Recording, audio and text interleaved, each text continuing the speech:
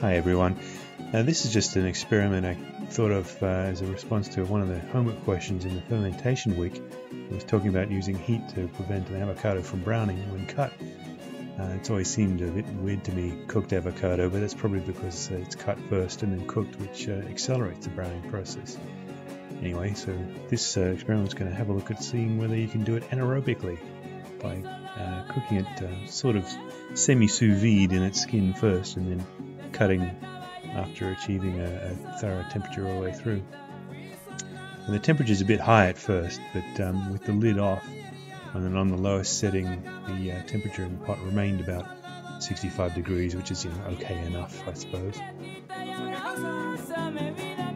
I tried to rest the avocado on one of the silicone pads from the tongs to prevent direct heat from the hot plate, but didn't really work out, so I calculated it should take about 45 minutes to heat to the core, but I opted to err on the side of overdone rather than underdone because we still had a long way to go to the Maillard temperature, and just wanted to make sure it was definitely all the way there.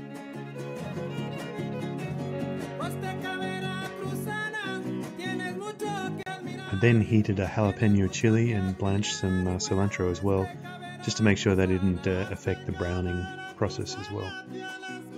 The outside of the avocado is quite brown, but thankfully the inside was still nice and green. I initially made 2 batches of simplified guacamole, one using the heated ingredients and another one using fresh ingredients. These 2 batches I then divided into 2 again and added about 1/8 cup of lemon juice to each of the 2 halves. On the left here you can see the heated guacamole, and on the right is the fresh guacamole. On the top we have no added lemon juice, and on the bottom the lemon juice has been added. So after 2 hours the totally unpreserved sample is noticeably brown, whereas the other 3 there isn't much noticeable difference. After 12 hours the unpreserved sample is very brown. However, the singly preserved lemon or heat samples are now slightly brown, and the sample that's been both heated and added lemon juice added is still mostly green. It's a bit browner than it was, but not much difference.